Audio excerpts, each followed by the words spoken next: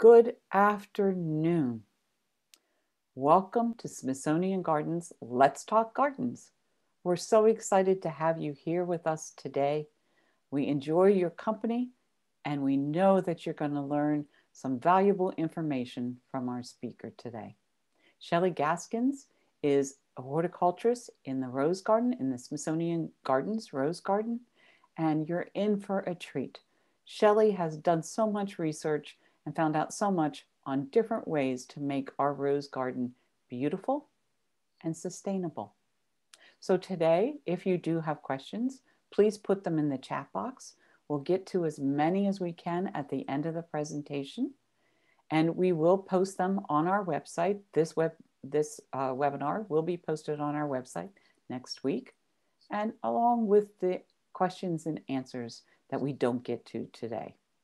So without further ado, Shelley Gaskins, thank you for joining us today. Thank you for being part of Let's Talk Gardens. You look like you're in a rose garden today. How appropriate. Thank you for that too. So I'm going to go ahead and disappear. I'd like you to tell people who you are beyond what I did and why you got started in the rose garden, and then jump into your presentation, please. Thank you so much. I'll see you at the end of your presentation. Okay, thank you, Cindy. I'm Shelley Gaskins, as Cindy said, and I have been working with Smithsonian Gardens for the last 20 years, probably 18 of those in the Rose Garden. And it has been my pleasure to work here and also an honor to work for such an amazing institution and doing something I love. And it's not lost on me that I am pretty lucky. I started working in the Rose Garden when I was a very young horticulturist because one of our horticulturists left and they needed someone to take over in an interim. And I took over and loved it, and thankfully they let me keep doing it. So it has been an act of love in this rose garden, and also a challenge to meet my personal values in this garden. So I just start there. That's where this earth-friendly rose garden comes from. So have you ever heard the phrase, have your cake and eat it too? This is like something my mom was always saying, figure out a way to have your cake and eat it too. And according to the Cambridge Dictionary, this means to have or do two good things at the same time that are impossible to have and do at the same time. And in this case, that's beautiful roses and an earth-friendly garden, right? This is something we're talking about now, but hasn't always been something that we could see together. So first I want to say, what do I mean by a sustainable or earth-friendly garden? Because this is something that is part of the conversation now, and it can include a lot of things like water conservation and fossil fuel energy use and reduction and composting. And I mean, there's a number of things that would be on topic of sustainable gardening, but we're looking through the lens of a rose garden, and what I'm going to talk about are plant selection, garden design, and cultural practices. So this is the Katherine Dulin Folger Rose Garden. This is literally the lens that I will be looking through.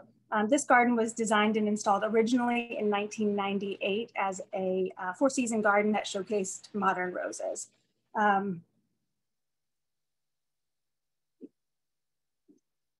those of you who haven't visited, we're looking out the door of the Smithsonian Castle and at the Arts and Industries building. And this photograph was taken years ago, and I just want to draw your attention to the turf panel that's back over here, because when I talk about the redesign of the garden and the expansion, this is the place of expansion. But this is the place where I heard what visitors thought about roses. And what our visitors thought about roses were that roses were pretty, but the new ones, they don't have any fragrance, or roses are pretty, but they require too many chemicals, too many pesticides. Or roses are pretty, but they're too fussy. They're too hard to garden. And those things I knew were not true. And I was looking for opportunities to meet those myths and debunk them. So when the talk of redesigning the garden came up, at first I wasn't totally on board because I had been loving those roses since I began working in that rose garden. But it became obvious to me that there were some things going on. And the truth about the garden in 2015 was that we had a disease in the soil, which was called southern blight, that was knocking down all the plant diversity. Like most of the perennials could not survive in the soil with this high level of southern blight. We had a broken irrigation system, and southern blight is a fungus. So a broken irrigation system that was dumping water into it was not helping the situation. And then we had these big overgrown hollies in the middle, which when they were installed were perfectly sized, and then they grew like plants do. And then they were kind of taking up the space that was supposed to be for roses and blocking the building behind it.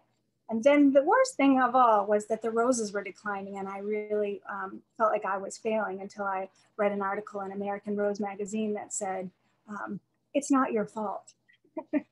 And what it was getting at there was that grafted roses that are 20 years old often decline, and that's normal for grafted roses, which many of us think, well, roses, they live a long, long time, and they do. Especially if they're on their own root. And this will come up again, but the fact that the roses were declining and the soil was diseased, that this need for renovation was obvious even to me. So in 2016, we made the request, and the Folger family supported the idea of expanding and renovating the rose garden, which included new soil, new roses, new irrigation system. And then also the expansion was, if you can see my cursor here, these areas were not part of the original rose garden. The original rose garden was just this smaller area. So we then took this part. So this part up against the building is the expansion. It actually increased the size of the garden from 5,000 square feet to 10,000 square feet. And the new rose garden, the design idea was is that I would meet this myth of roses don't smell anymore by adding a scent gallery, putting roses that had higher known fragrance in this area, and that roses are too fussy and they require too many chemicals would be in this area where I would showcase roses in a functioning landscape, right? So in 2016, again, we dug out the soil down to 18 inches, put in new soil in the bed that was the existing rose garden that had the disease in it. Got all new roses, all new irrigation, all new perennials. And then this is what it looked like the first year. And then the second year, the perennials really start to grow, and you could hardly tell it was a rose garden. But then by the third year, the roses came up to a height there where you could see them above the perennials. That's my only fancy slide for you guys. And this, as it is a rose garden, one of the most important things you can think about is what roses are you going to put in there? And it's an exciting proposition, and there are so many to choose from. It can be daunting, especially if you want to choose the right one. You don't want to just choose it because it has the same name as you or the same name as someone you love. You want to choose it because its value is bigger than its name, right? So you have to have some sort of criteria. And the criteria that I chose was that I wanted them to be on their own roots. I wanted them to be disease resistant.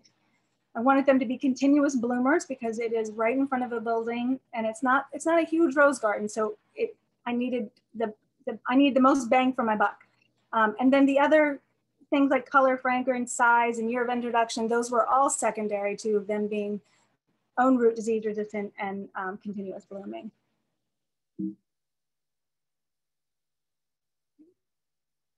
So when I talk about own root, it seems like it's very obvious once I say it, but it seems confusing because maybe some people don't know that you could in the past, and you still can now, buy grafted roses. And that's fine. There are lots of reasons why growers would grow grafted roses. They can grow more roses faster if they do it this way. And that is grafting the rose that you want onto a hardy rootstock. a vigorous hardy rootstock, which can be like multiflora rose or Dr. Huey. They can get more roses, like an 18-month turnaround period for the grower with a grafted rose versus a own root rose, or one here with no graft joint, as this image is showing you.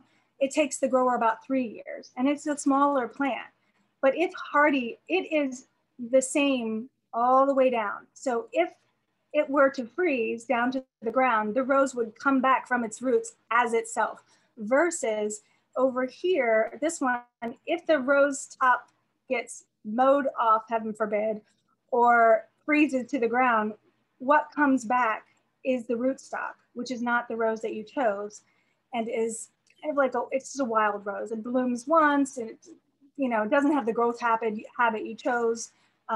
So grafted roses are definitely still available in the trade, and there are some roses that you can't get own root. But again, I said this is my criteria for narrowing it down.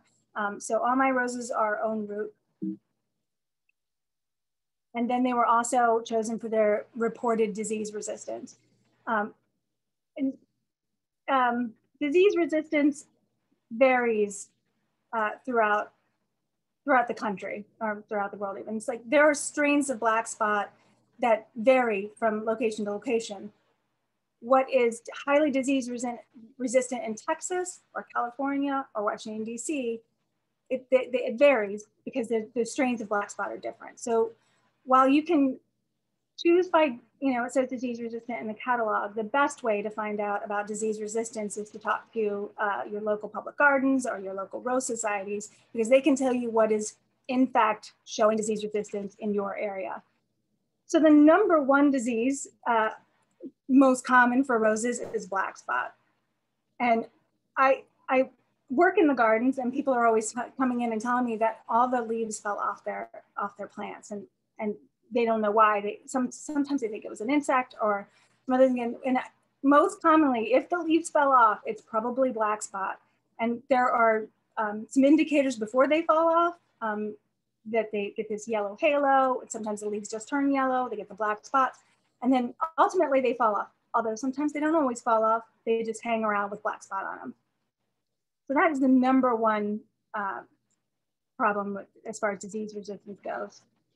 And then another one that happens mostly here in the spring, it's mostly something I see in the spring, is powdery mildew.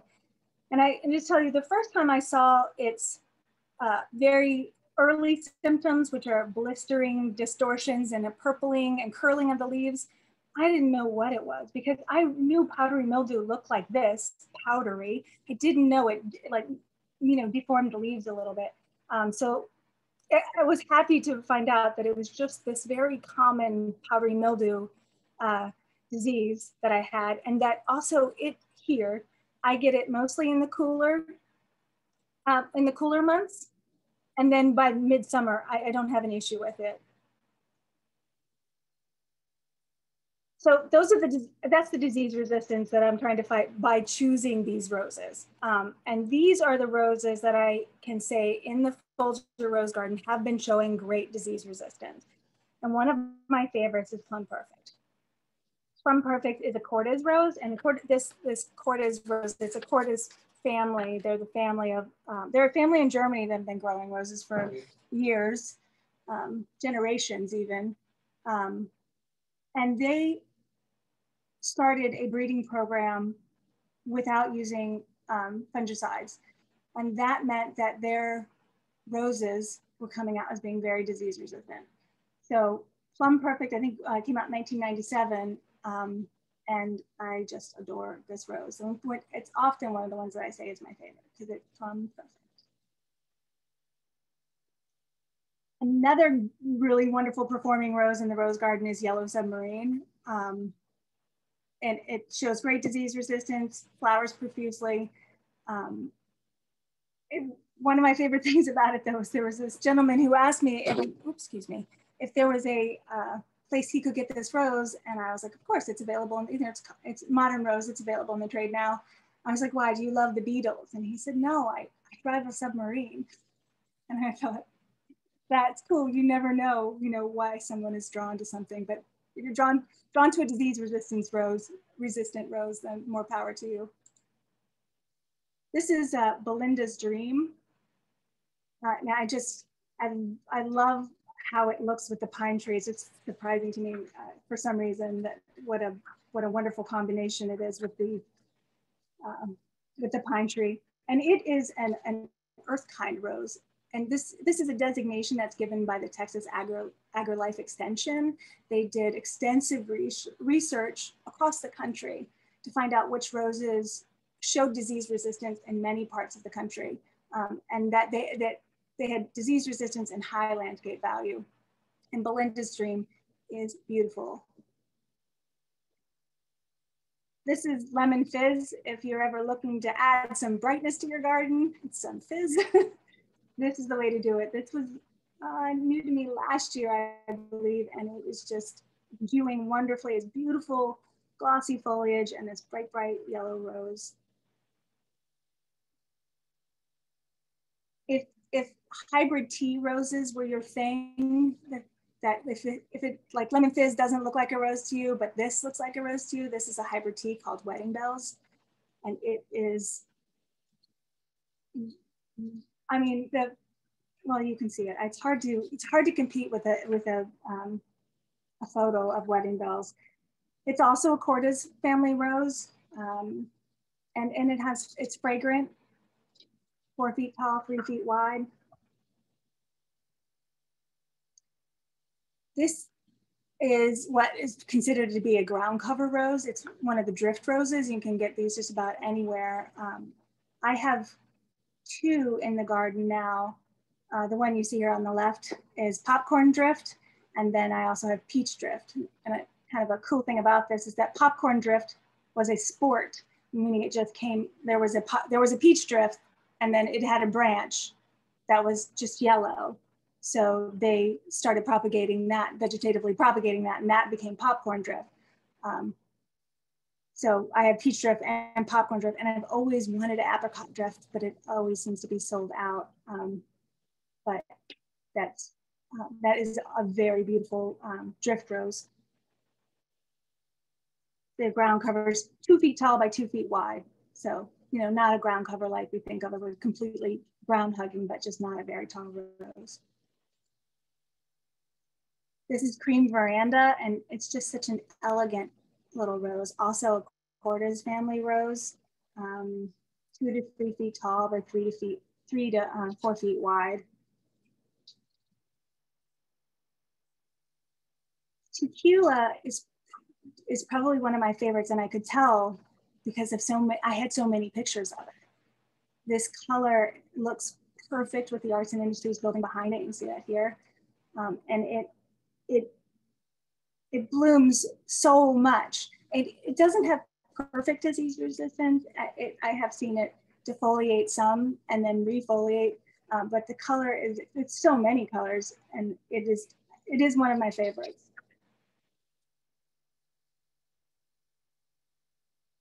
This is Tupelo Honey, and it is like, you'll see this is tequila back here behind it, Purple Rain.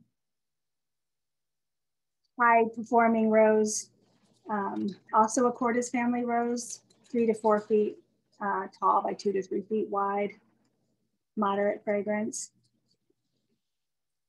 Lopsy is a miniature rose with a big personality, like this strong color, great disease resistant.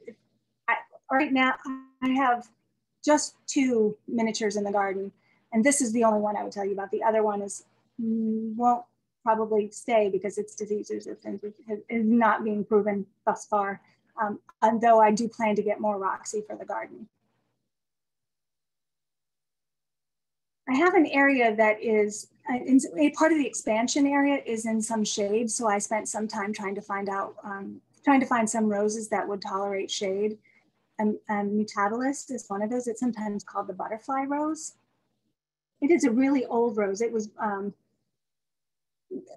available in 1894, so it's an old rose. It's also one of the earth kind roses, like I said, with the Texas AgriLife Extension designation of an earth kind rose. And it shows some shade tolerance, doing fine over there. It's Cold hardiness goes to about zone 7, which is what we are. So colder climates may not be able to grow this as easily, but it's doing great here. In that same light shade area is this rose called Quietness, which I also have in full sun, and it's doing great in both locations. Quietness was a Griffith Buck rose, he was a Dr. Griffith Buck. He was a horticulture professor at Iowa State University. He bred like over 80 cultivars and having really cold hardiness, like -20. Something like that, but they all had to show disease resistance and quietness. This image of it with this beautiful foliage. I know it got some black spot last year, but it is definitely a keeper. I'm going to keep it in the rose in the garden. And this Pearl Dior is also in that light shade area. It's a polyantha, but last year it rose to my favorite rose. Last year when I couldn't be in the garden as often as I normally am due to the pandemic, this rose did fine. It didn't need me to be there. It was just so beautiful. Every time I went, it was just it was there to welcome me back. So Pearl Dior became certainly one of my favorites. And then I would be remiss if I did not tell you about rose rosette disease and tell you to look out for it, because this is the biggest threat to our garden roses is rose rosette, and it is spread by a mite. And once you have the disease, you need to remove the plant. They do say, and I have done, plant roses back in the same space, but you have to remove the plant. Some people try cutting it out, and because it's a virus, it actually lives in the blood, if you will, of the plant. So you can't cut it out. You have to remove the plant.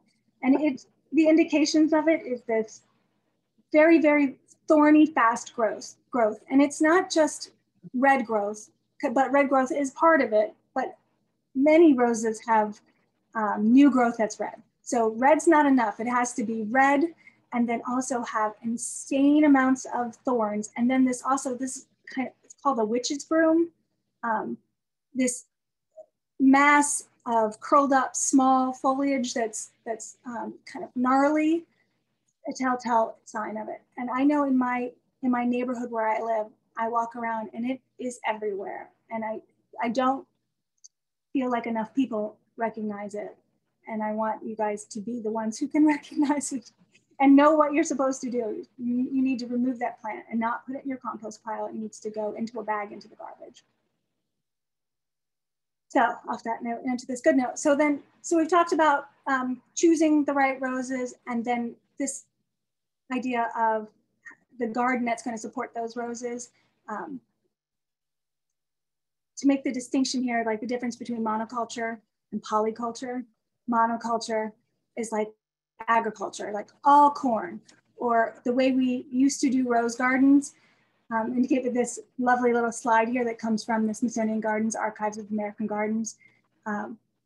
Rose gardens were exclusively roses. Sometimes they would have like a boxwood hedge, but this is an example of monoculture. And when you have monoculture, you have all the buildup of all rose problems, like all the diseases and all the pests that love roses will be there because you have nothing but roses. Versus polyculture, which brings in the biodiversity, which plant diversity equals insect diversity. So this is an example. What I want to talk about is biodiversity or polyculture. And you get to that from companion planting. And companion planting can be done for a number of reasons, and it's done in our gardens at home, but it's done in vegetable gardens, it's done in agricultural fields.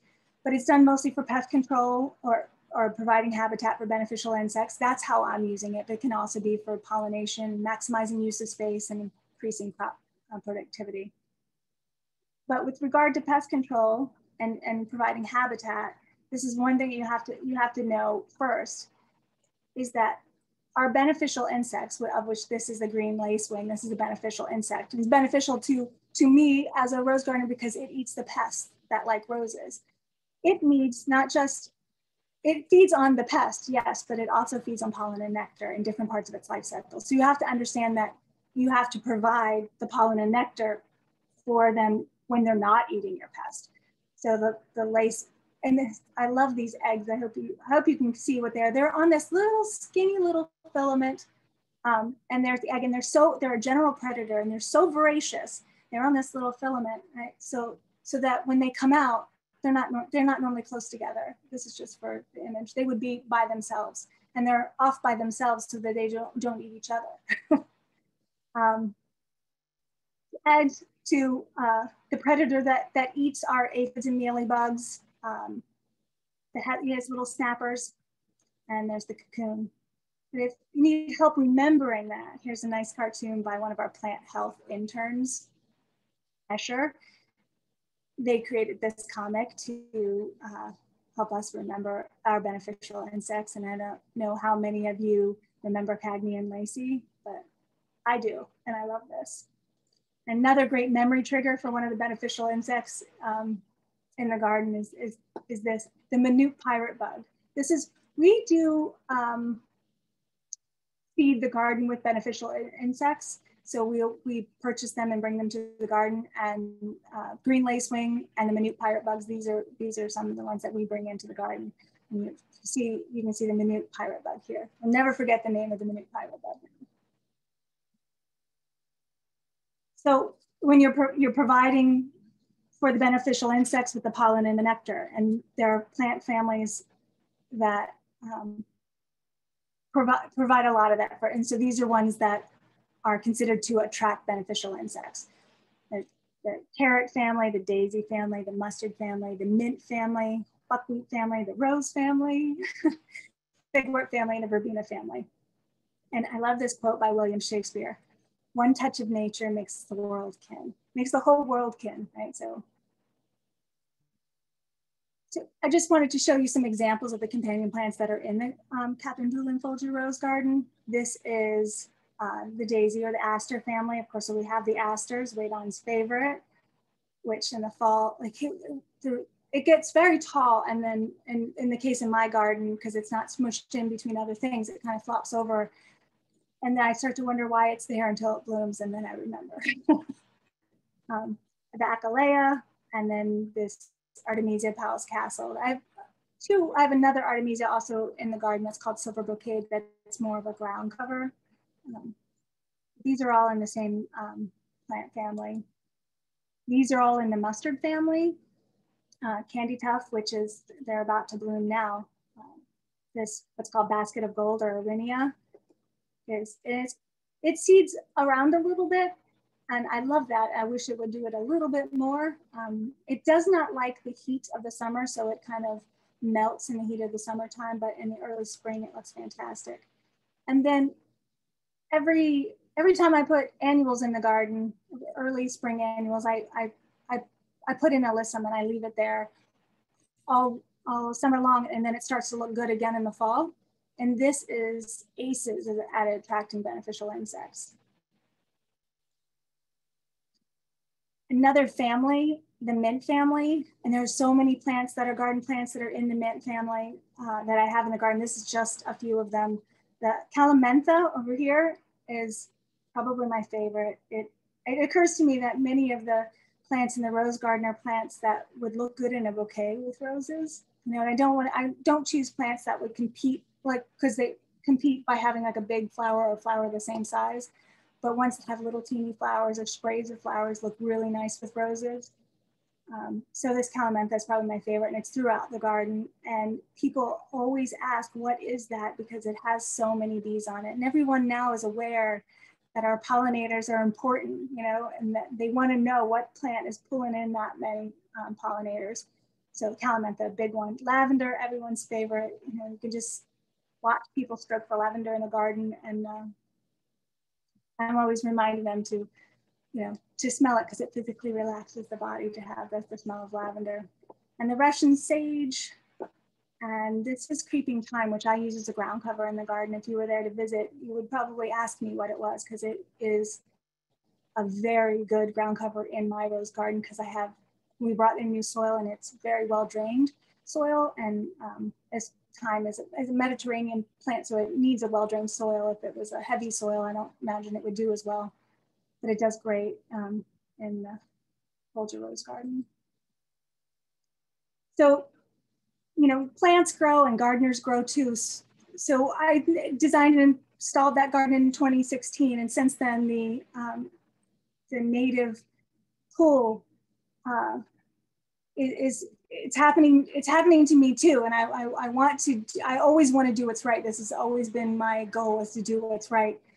So now in 2019 I put in a couple natives, and there will be more natives put in this year, and the ones that I have already are this Tiarella, which makes a great ground cover. It requires some shade though, and I do have some shade in the back of the bed, and the penstemon, which seeds around a lot. You need, and the seedlings aren't hard to pull up, but if I like that it's seeding around because I have space. But if you just be aware that it seeds around and or deadhead it before it goes to seed. There are also a number of bulbs in the rose garden. This allium, roses love garlic. I have a couple different kinds of allium. You can see this one that you see here is the purple sensation, but this grassy bit will also flower a similar flower. This is Summer Beauty. Iris bucarica, which is such a beautiful little plant. I'm surprised I don't see it more. It reminds me of orchids. It's a beautiful thing. After it's done flowering, the foliage turns yellow and persists for a while, but I think it's well worth it for this beautiful display. And then I have a smattering of these little teeny bulbs, the Scilla, and the Scilla is this little blue or darker blue one, and then this daisy style flowers, and an anemone. And anemone. So we talked about the roses, we talked about the companion plantings, and then there are some cultural practices that you can do to support your garden, right? So one of the most important is to inspect new plants before bringing them in and quarantine them if necessary. This is a lesson that I learned the hard way. You want to make sure that you don't bring anything into the garden that wasn't already there to begin with. And if you can quarantine it for a while to make sure it doesn't have disease or it doesn't have an insect issue, it would be well worth the time it spends in quarantine. And then keep a tidy garden, remove all dead, dying and diseased plants, and then also their plant parts. So if you do have a rose that gets some black spot and then those leaves fall to the ground, you want to pick up those leaves, because that population of the spores of the black spot are there, they will increase. If you take them out, it decreases the amount of disease pressure in the garden. Use a proper watering technique. You don't want to water roses from the top. So you don't want to just stand there with your hose and spray the garden. You want to water roses from the bottom. It does rain, so it's not like they can't stand water on their leaves. It's just disease, the fungal disease likes heat and humidity. If you keep the humidity down by not spraying the leaves with it, that's going to help keep the disease resistance down. And then a lot of people think roses require a lot of fertilizer. They don't. They don't require a lot of fertilizer. Maybe more if you're growing roses for a competition to have the single one big bloom. But roses in a garden don't require that much fertilizer. I use a very mild organic fertilizer. And if you use too much fertilizer and they push too much growth, it actually calls in pests. Because there's all this succulent, fast-growing growth. So you want to slow and steady wins the race. Like the super fast doesn't do it. Use clean and sharp bypass pruners. I clean mine I carry a bottle of alcohol, a spray bottle of alcohol, and I clean them in between plants, not in between cuts, but in between plants. So when I move from one plant to another plant, I clean them. And also the other benefit of having a bottle of alcohol with you when you're pruning in the rose garden is if you get stuck by a thorn or prickle, you have the necessary tool to just clean yourself as well. I use it a lot for that. And then when you're pruning, you want to prune to open up the center of the plant to allow in light and air. And again, that is specifically for the disease, right? The disease is a fungus. The fungus likes heat, humidity, and darkness. So if you allow in the light and the air, you're going to increase the, or decrease the likelihood of having more disease in the garden. I work in the garden normally all the time, and people walk past and they always want to ask me real quick, how do you prune a rose? And it's not hard. And so I'm just going to give you like the 30-second pruning lesson. The first thing you do is you remove dead, dying, and disease, right? From the whole plant, but you see here, it's in the center of the plant. So dead, there's dead back here. There's some diseased up here. You see this was cut too short. So dead, dying, and disease, you remove that first. And then you prune to an outside bud. So when I say that, each place here is the potential to be the next growth point, right? So if I cut here, the plant goes this way. If I cut here, the plant goes this way. You get to be the architect. You decide which direction the plant grows, and you want it to grow away from the center of the plant because that's going to allow in the light and air. Many people who read about pruning roses, they hear this thing about cutting on an angle, or they heard somewhere about cutting on an angle. There is a time to cut on an angle, and that is when you have cut flowers that you got from the florist. You cut on an angle to increase the surface area, and it kind of allows it to take up water. But in the garden, increasing the surface area of a wound is not a great idea. You want to have, the only reason that you would have the angle is that you don't want to tilt the cut towards the bud, because that would mean water would shed towards the bud. So you just want water to shed away from the bud, not a deep cut, just a shallow cut.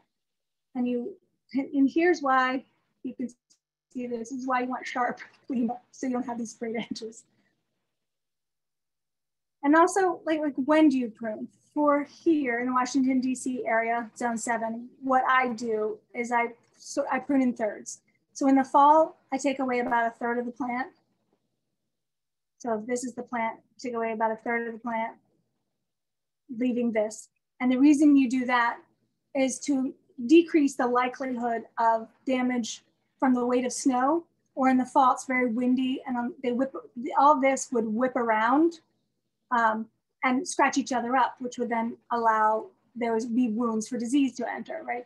So I remove about a third of the plant in the fall. And then in the spring is when I prune them. And I open up the center of the plant. I choose the outside buds. If you have competing canes, ones that are next to each other, you choose the best one. And the best one is often, like the woodier they get, the less new growth you're going to get on it. So if you're choosing between an old cane and a newer healthy cane, you choose the newer healthy cane because you're going to get more activity in that cane. Once they start to get woody, the bud break is less. So in summary, you can have roses in an earth-friendly garden. You do that by choosing your plants wisely and choosing disease-resistant varieties. I didn't mention, I have not sprayed fungicide. There have been no fungicides sprayed in the Folger Rose Garden, and there's nothing embarrassing about how that garden looks. No one would walk through and say, oh, you need to do something about this. It looks great. Most of the roses that were chosen for the disease resistance are doing their job. There are a couple that I got my eye on, but it's working. Choosing the disease resistant varieties is working. And I meant to mention that this wasn't going to be a talk about using pesticides, organic or otherwise, because that's not my area of expertise. What I wanted to do to show you was a way to not need to do those things. Creating a garden with a variety of plants gets you a variety of insects, and that variety of insects, what you want to have is a balance. You need to have both. You need to have some pests and the beneficial insects, because if you don't have some pests, then the beneficial insects don't have anything to eat. So you want to have a balance. And it's all about like how many insects, like you don't need, if you see one bad insect, that doesn't require any kind of action on your part. It's when they reduce the display to the point that the plant's health is an issue. That's when you might consider an intervention. Also practicing good garden sanitation, also monitoring for your pests. Do that for sure, because if you do need to do something, the earlier the better, I guess. Practice good garden sanitation, water, but not too much. Get your soil tested. When you decide fertilizers, you should be doing that kind of based on your soil test. So get your soil tested, don't over fertilize, and room for air circulation. And that business about have your cake and eat it too, it's a piece of cake. And I want you to know that if you haven't been recently to the Folger Rose Garden, or if you've never been to the Folger Rose Garden, you're invited. And then I guess Cindy maybe come back on and open this up for questions. I'd rather sit here and smell the roses. Thank you, Shelley. I can almost smell them.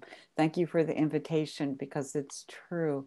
If you've never been surrounded by that much fragrance, it lifts your spirit for sure. So thank you. If you'd stop screen sharing, we can go ahead and we'll answer some of these questions. There are more than probably we can answer right now. And one I just want you to keep in mind, but I think we should put it too on our resource page on our website, is your top 10 roses, your top 10 favorites. And I don't want to be, that's like trying to decide what my top 10 foods are. That would be a question that would perplex me. So think about it, and we will put it up there when we put up at the resource page on the website. But in the meantime, do you know of any salt resistant roses other than Rosa rugosa? That was the one I was going to say. Sorry. You know as much as I do on the salt topic. Okay. I lived in Virginia Beach for a while, and those were all the roses that I saw everywhere, were the Rosa rugosa. And I love them so much. Me too. Wonderful fragrance, beautiful hips. I love them. Me too. But that's the only one that I know is salt. Okay. If we find anything, we'll stick it on our website too. And I just want to reiterate, somebody just put in, are the gardens open right now? Yes, the gardens are open right now. Please come down and be embraced by our beauty, and it'll help lift your spirits for the time that we're going through right now. So that's a good thing. This is a fun one. I commented on it. Where is your virtual background? Where did you get that? That's such a fun image. Oh, I just looked up like wallpaper with roses in it. So okay. No, nothing special.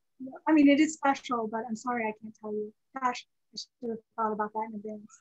Okay. It's a fun one. I like it when you walk in and out. It looks like you're going through the field of roses. So it's a fun one to have. Is plum perfect fragrant? I know you mentioned other ones were. Is that one a fragrant rose? Yeah, it's moderately fragrant. If you smell it, you will smell it. When you walk by it, you won't smell it. Some roses, when you walk by, you're like, oh, moderately fragrant. Okay, and it's a beautiful color, so you can tell by my shirt. I love purple, so I might have to find a spot.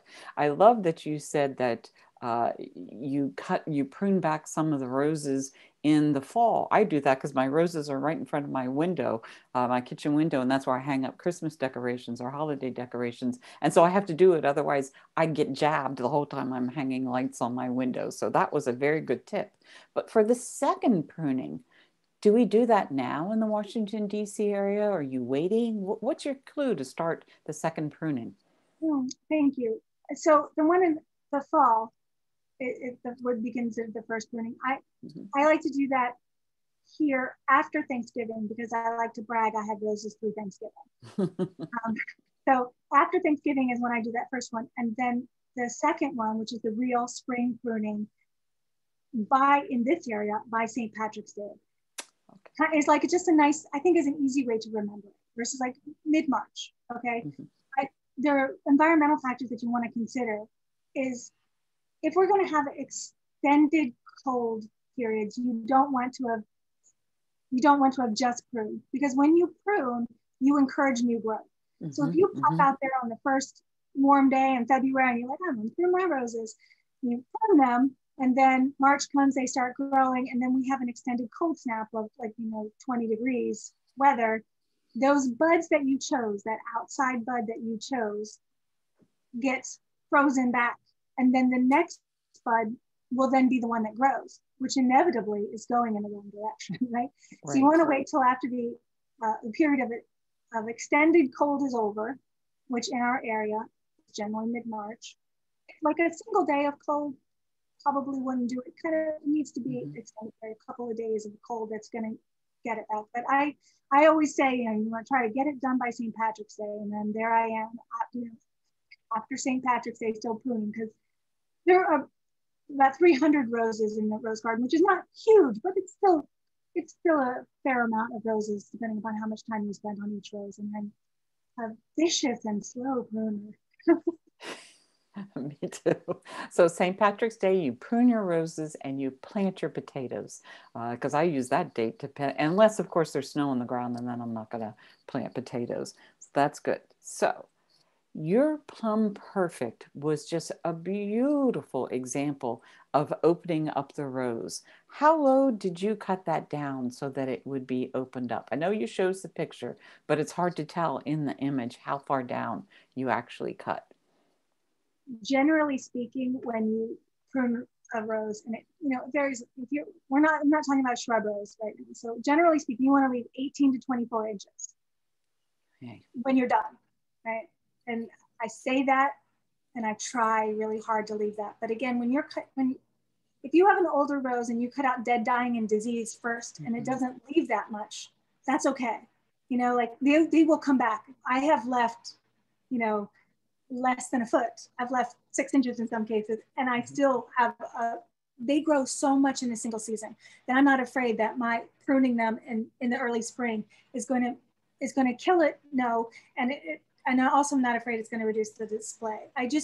It's your opportunity to create a plant that doesn't need to be sprayed, right? And you can also throughout the season continue, like if it blooms and flowers, and that flower or cane is coming from the middle, you can cut it out then too.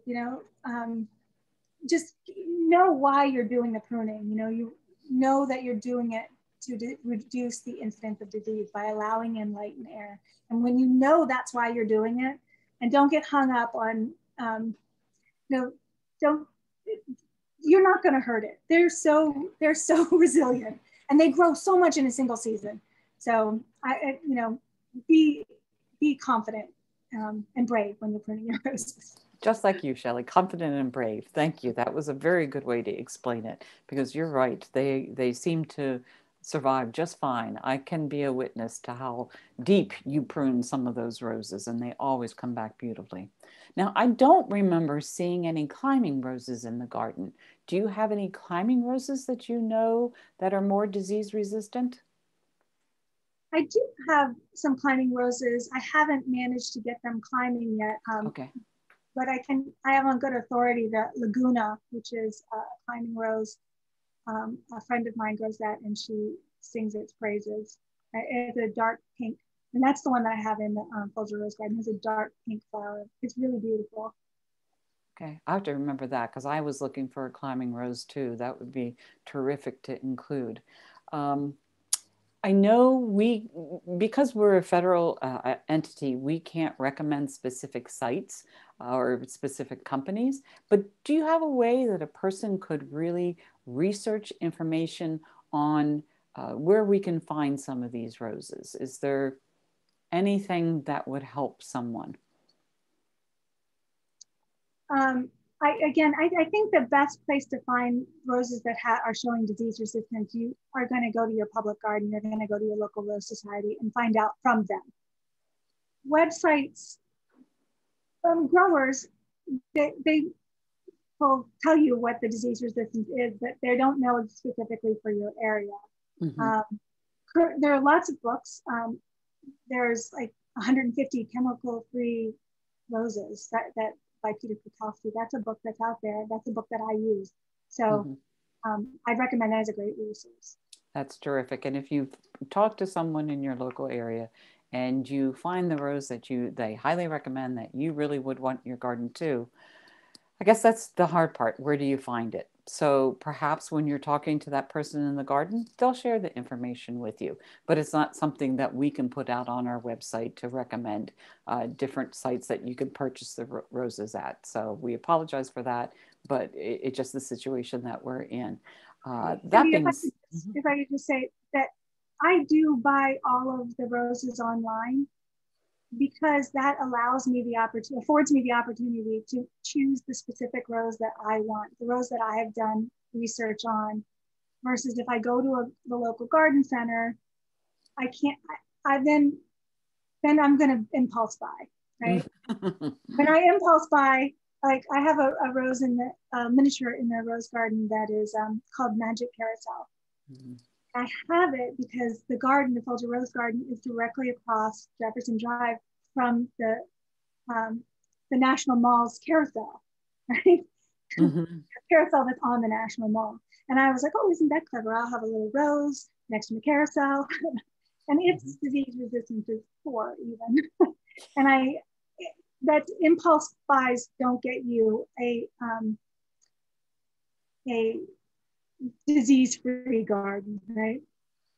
It gets you a nice story to tell, but it doesn't get you to the ultimate goal, which is a rose garden where you can just enjoy the roses and literally smell them and not have to worry about the fact that they have maybe been sprayed.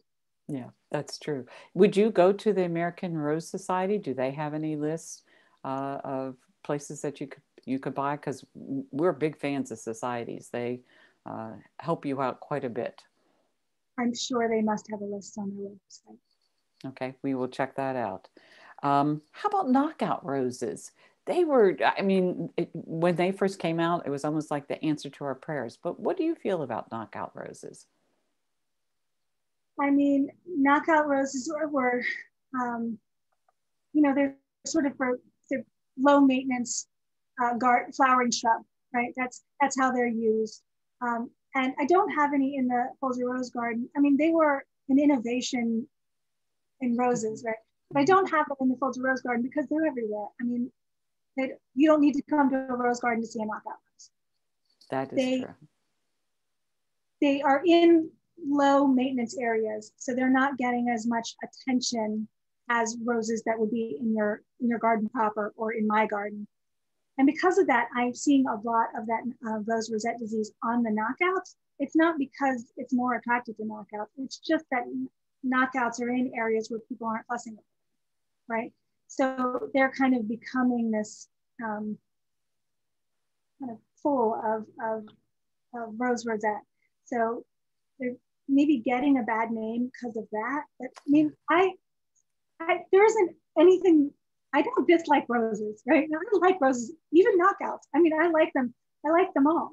And I feel like for every garden situation, maybe even for every gardener, there's probably a rose that would be great in your garden for one thing or another.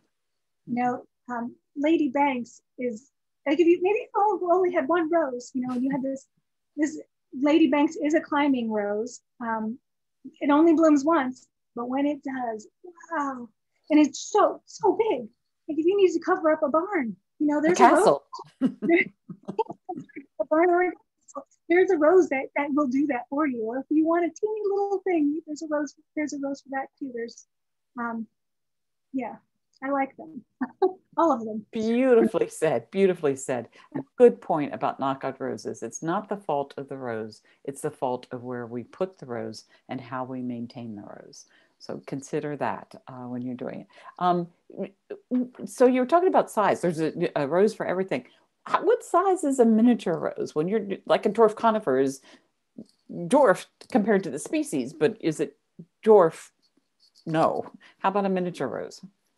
Well, miniatures have smaller flowers, so the flower itself is smaller, 1 to 2 inches, and then the plant 1 to 2 feet. It's again, the drift roses, and they crossed that was a cross with a miniature rose to get that petite size. Oh, So it's okay. like a dwarf conifer, but they're somehow seem different. Okay. Really, I mean, well, it is. It's just a smaller, the miniature. Okay, they're miniature. So the roses themselves are miniature, not necessarily the plant that they're on, but the plant could be miniature too. No, the plant is smaller too. The Okay. plant is smaller too. Okay. But that picture I showed of Roxy didn't give you a good scale. Like miniatures are going to be below your knee. Right? Oh, okay. They're little. And then they also have a smaller flower. Okay. Very good to know. So, what about the catmint? The catmint Montrose white is beautiful, the calamintha. Or is there a secret to finding that plant? Is it something you again should look in your local area or talk to your local growers? Thank you for that question. I normally remember to mention this. Montrose white is a sterile cultivar of calamintha. There's another one called white cloud that seeds around, which I had in the previous iteration of the rose garden. And I loved it, which is why I got more calamintha.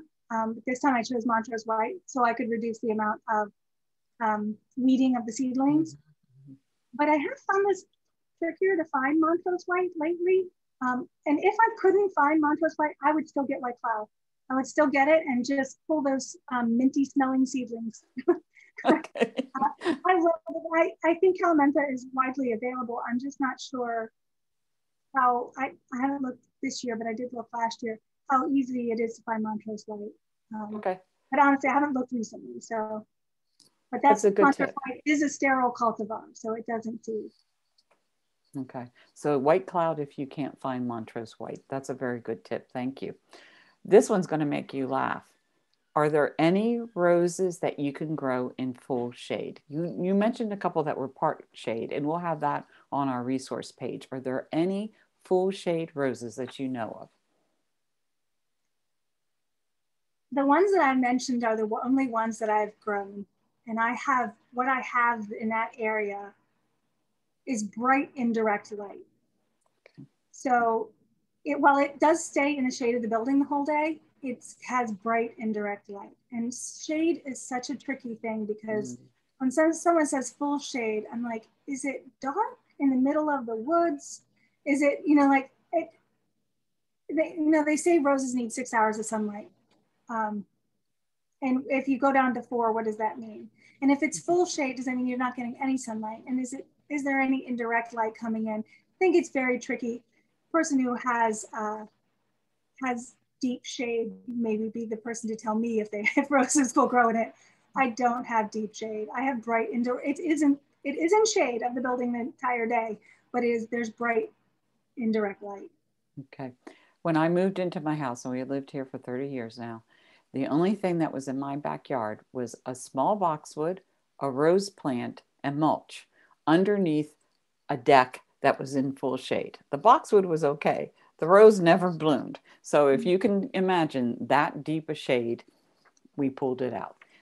One of the people one of the audience has said Zephyrine, and I'm going to mispronounce Zephyrine. Thank you. Dulin. So that is one that is being recommended for full shade. So you can try that one and see. But Shelley, thank you so much. You're a delight to have on with us today. Your knowledge is wonderful, and the way that you present it makes it very easy to understand. We appreciate your professionalism and your answers. And we're still going to put up those top 10 favorite roses, but you're going to have to go on our website because, like I said, Shelley's going to have to think about that for a while. But we will put up an answer for her top 10 roses, as well as many other roses that she grows in the Smithsonian Gardens, Katherine Folger Rose Garden. And I know I mispronounced that, but thank you. And we will see you all next week, we hope. We have another exciting class on trees, and pruning and mulching. And this is the time of the year you're going to see people start to mulch. So it's good to come and learn the proper way to mulch and the proper way to look at growth from the bottom. Thank you all. We'll see you next time. Thank Bye. you. Thank you, Shelley.